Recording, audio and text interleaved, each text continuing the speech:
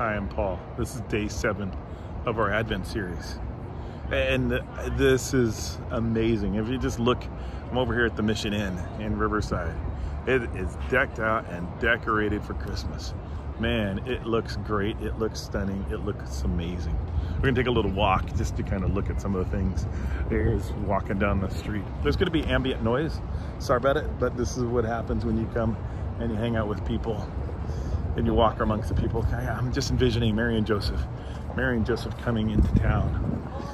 Coming into Bethlehem. It's a big production. There's lots of people coming in town. They're required to be there for the census. Mary and Joseph coming. She's pregnant. Oh, she's ready to give birth any day.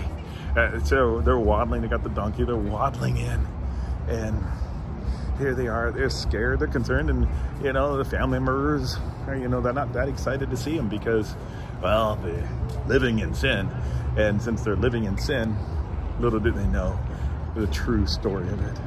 It's quite easy to judge them, and the family judged them, and they said they can't stay at their house because that would be, taking them on. So they come over here to the maitre d', and he says, you know what, you can't come in. There's no room. All of these rooms up here, all of these rooms, they've already been paid for. And Mary and Joseph just going, what? We've got to stay. We've got to have a place. My wife is about ready to give birth. Can you imagine that? Just the craziness of it. And the whole maitre d' says, you know what? Sorry, can't help you. Well, then he goes, maybe I can. Maybe I can help you. You got the singers up there, and you got the little families over here. Maybe I can help you. I know what we'll do. We're gonna put you up in a special place. We're gonna put you up in a special quiet place. Oh, and Joseph and Mary go, oh, great. And so the maitre d', he takes them out from the craziness of the Mission Inn. He takes them out and brings them over here. I think the lane closed is a perfect illustration because it was closed. The mission was closed, everything was closed. And the owner of the inn, he says, we don't have any room. I don't know what's going on with you two, but you can have that spot. You can have the manger.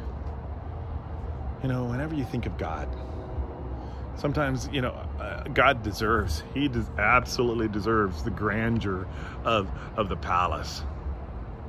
But he was born in the meagerness of the manger. When you think of God, think of his humility. God humbled himself.